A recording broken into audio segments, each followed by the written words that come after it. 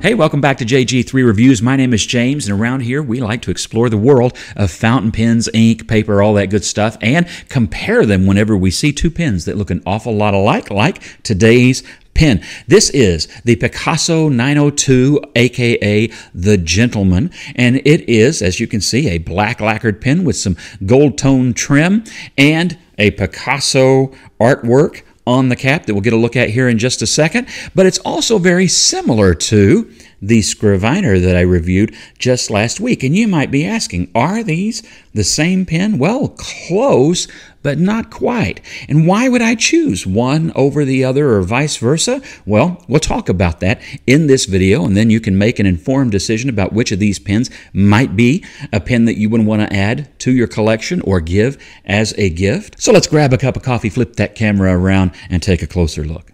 All right, here we have the Picasso Gentleman 902. So this is in black lacquer. It does have this painting known as The Dream. This is of Picasso's mistress when he was about 50 years old. So, you may like or dislike that on the cap. At the time, this was the only one of these pens in stock where I could also get it engraved with JG3 Reviews, and I just was doing that as a test of the quality of their engraving, and we'll look at that closer here in just a second. But on the day I'm recording this, there are actually several options. You can get this in a really nice red lacquer. You can get it in black with white trim, gold trim, just solid black, or you can get it like this. So there are options, at different times and probably from different sellers. But I also thought this would be more interesting for this review and just to show you what is available in the Picasso Gentleman model range. So let's look over the design elements of this pen. Let's start at the top. So at the finial, you have PMO twice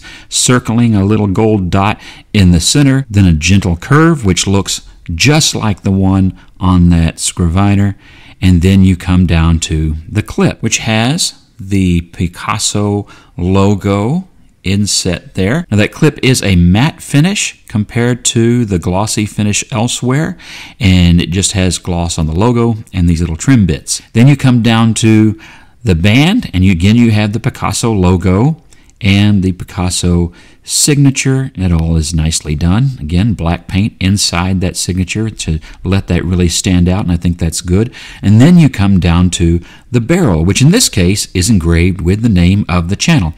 That is laser etching through the lacquer, and that is the brass barrel underneath. So just burned off all the lacquer and made that engraving. And you can choose other fonts. I chose this one because I wanted to try just the simple bold font first.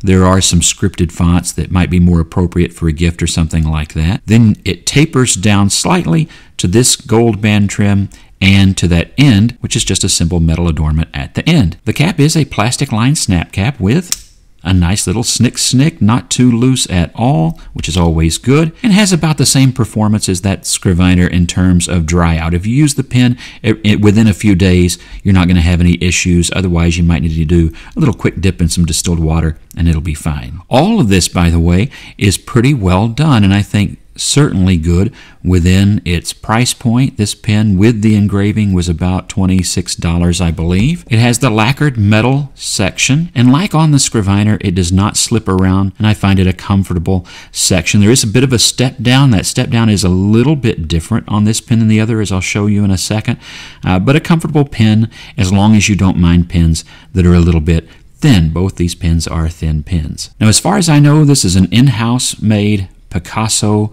Chinese steel number 5 nib. It is a medium. It has the Picasso logo, a little bit of scrolling, and I think looks good. And I don't believe that this is actual gold trim, but it is holding up pretty well on this nib. Then, of course, the same generic plastic feed you see on lots of pens. You do have at the end of that section a bit of a roll band, so that will stop your hand from going down too far and getting inky, and that's nice, and it is a friction fit feed and nib. When you open up the pen, what will we find? Well, those grooves are metal on metal, and then we find the included Picasso branded converter, which is an international standard converter. It does take international standard cartridges, as both of these pens do. I believe Picasso makes this. But it does, like a Schmidt, open right up, for maintenance, and so you can take that out, clean out that converter very, very easily, which I always like. Service it with a little silicone grease, and you're good to go, and it functions just fine. All right, now that I've shown you around the pen, let's look at some things that are different and similar on these two pens. First, the overall shape between the Picasso above and the Scriveiner below is incredibly similar. So it's not crazy to look at these pens and say, are these the same pen? And in many ways they are, but there are some important differences, and there are probably also some unimportant differences, and for thoroughness we'll just look at both of those. Starting at the top, you'll notice that the Scriviner's finial is a lot thicker and I think a lot nicer. That's just a matter of personal taste. I like their logo and the way that they feature that on the finial more than I like the Picasso logo.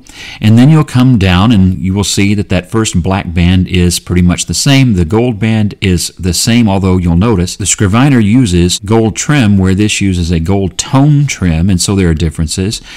The clip at first looks the same except for the little Picasso elements, but they're actually more different than that. They are not the same length.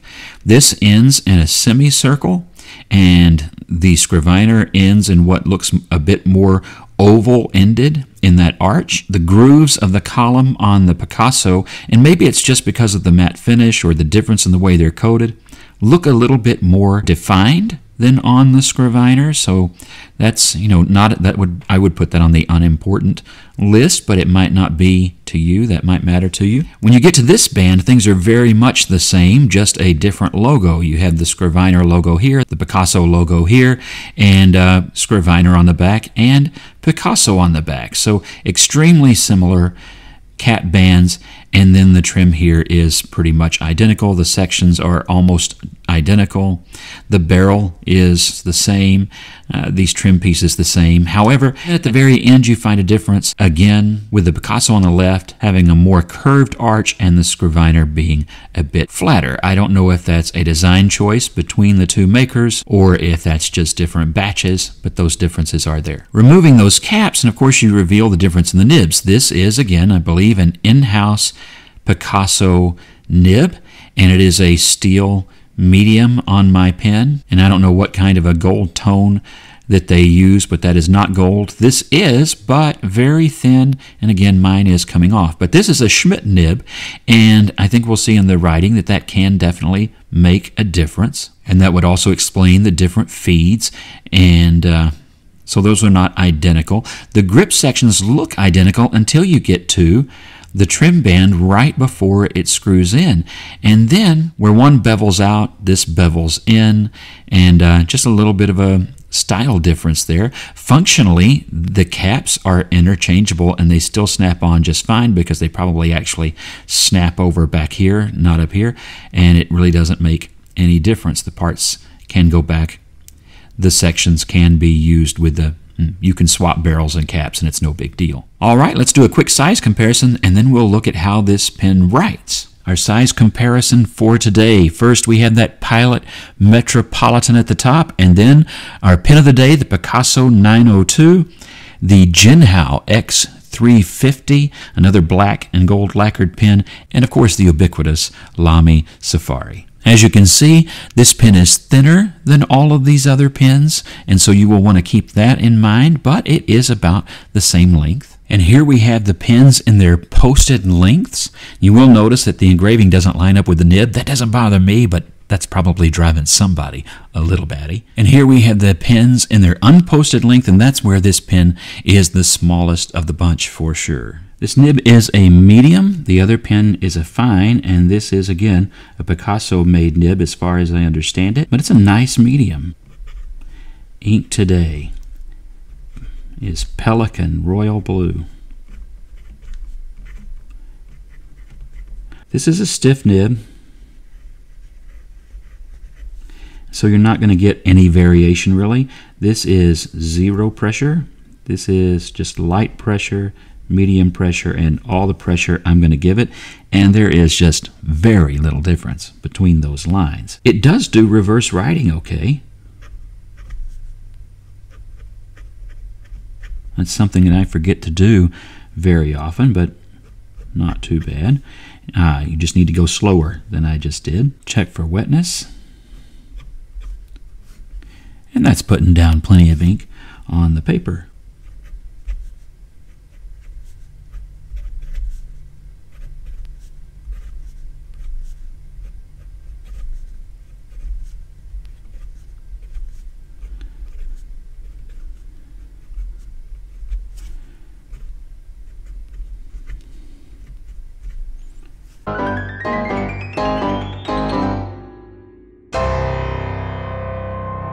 And let's do a quick speed test and see how it holds up. Now I'm going to do this lightly. I'm going to do my best not to lift and just see whether or not it keeps up with fast writing. No problem whatsoever. All right, let's talk about these two pens. And I think part of the conversation has to be that the Scriveiner is about twice what you pay for the Picasso Gentleman. So the question for most people is going to be, is it really worth the difference? And I'm going to say that that is really up to you. Here are the things that I would look at. I happen to like the, I'm going to say, quieter style of this Scriveiner. Now, you can get this without the artwork on the cap and all of that, but just in general, I like it better. I like the finial a little bit better and things like that. But that's not enough to justify the price, just that alone. I like the Schmidt nib just ever so slightly better. I can't even quite explain why.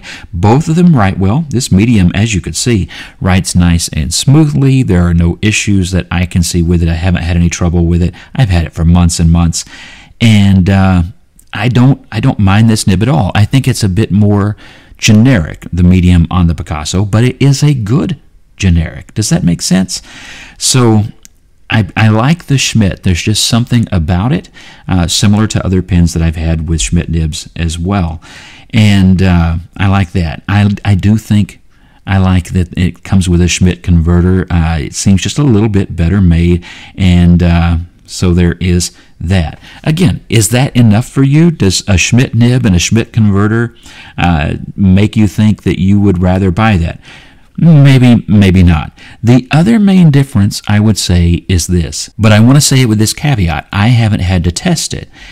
With the Scriveiner is the promise of customer service. They say in their materials that that is something that is very important to the people who work at Scriveiner. So that is a bonus that you don't get with the Picasso, at least not in the U.S. market. So with this pen, you're probably at the mercy of the seller. And there are some good sellers, so maybe that's good, maybe it's not. But this pen is backed with the expressed commitment that there will be better customer service. Again, I haven't put that to the test. I haven't had a reason to. If you have, please share that in the comments below for either of these two pen companies. I think it would be helpful if you would share your experiences, if you have any, that way.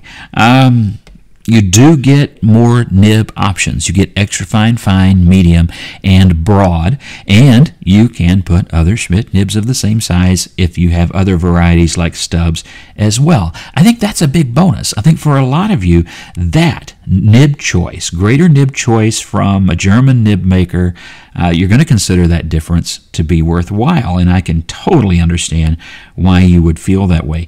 And I do think that's a good characteristic of the Scriveiner pen over the Picasso. So it does come down to your preferences. Both of these pens that I have are in great working order. They're comfortable pens to write with. They've been reliable. They write well. I enjoy both of these pens. I do enjoy the Scriveiner better. I think it's just those little things kind of add up to just a slightly better pen in my view, but that may not be your view. Feel free to express disagreement in the comments below. And I think that's the way I'm going to wrap that up, is now the ball is in your court. What do you think? Neither is a bad pen. They are different prices. They do have some different things on the table. Which one would you choose? And then one last question. I got some feedback in the Scriveiner review and in some emails about some brands that you would like to see reviewed that, like these pens, are often found on Amazon or Etsy and you're not sure about them. Give me a list of pens that you would like to see me review that way. I would be glad to order some of these as long as they're reasonable in price. You know, I'm not going for something I've never heard of that costs an arm and a leg, but if they're kind of in this more affordable realm, then I'll put them on my list and consider it. I may not get to all of them because there are a lot out there, but I will be glad to get to those that I can and share with you my impressions of those pens as well. And then let me remind you, I am going to talk about just that, navigating Amazon and Etsy and some things like that in a follow-up video here in the next week or so. So be sure and subscribe and hit that bell so that you'll know when that video lands as well. And in the meantime, God bless you and have a great week.